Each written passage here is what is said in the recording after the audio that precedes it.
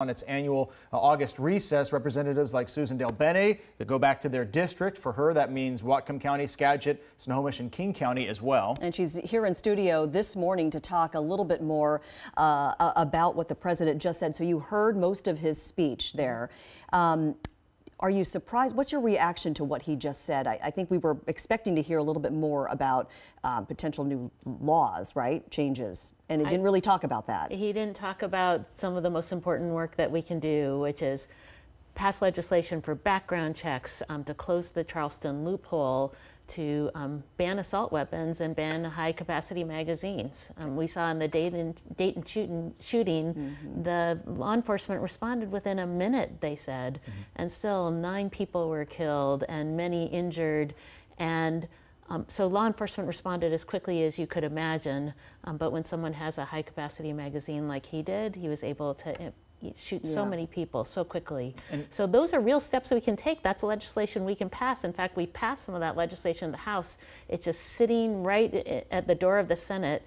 Mitch McConnell could take it up and pass background checks and close the Charleston loophole right now, and the president can sign that bill. And we've seen public pressure when Jon Stewart took sort of face of the 9/11 fund, the pressure that ended up putting on Senator McConnell, and things got put in motion.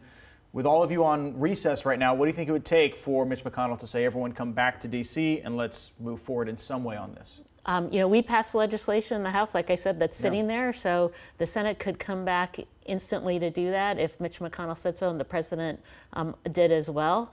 This is an incredibly important issue. We've been working on this for years, and yet Republicans have refused to take up the legislation and bring it up for a vote. And this is not a hard thing to do. There's more legislation we could do beyond that, but the 2 things sitting at the door of the Senate right now would be very, very important and could be passed right away. So the president did talk about, directing the Department of Justice to work with federal, local, and state agencies to, help with mental health. He talked a lot about mental health issues, reducing violent video games, those sorts of things. What are your thoughts on working with that in terms of reducing the number of shootings that are happening in this country? Well, I think the president also needs to take responsibility for his words. His words matter. He has said racist and hateful things about members of our own communities, about immigrants.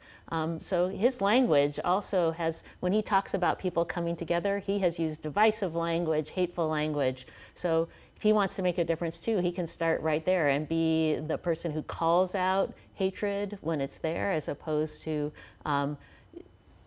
using hateful language himself.